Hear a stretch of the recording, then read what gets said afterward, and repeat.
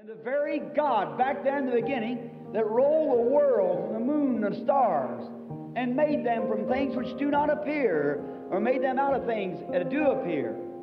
Out of things, and where did He get the material to make it? He spoke it into existence.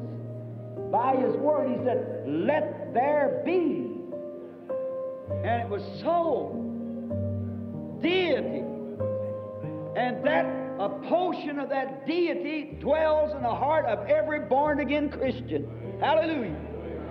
Then what did He say? Ask what you will, and it'll be given to you. There you are.